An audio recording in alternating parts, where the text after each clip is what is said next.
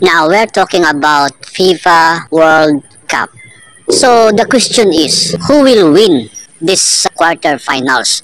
Maybe the team has greater percentage to win this quarterfinals is Portugal because his opponent is not a powerhouse team, but we're talking about Croatia, Brazil, Argentina, Netherlands, England versus France. They are powerhouse team in the FIFA World Cup. So we are doubtful to these teams because they are both strong. Netherlands versus Argentina, England versus France, Croatia versus Brazil. So they are both strong teams and powerhouse teams in FIFA World Cup.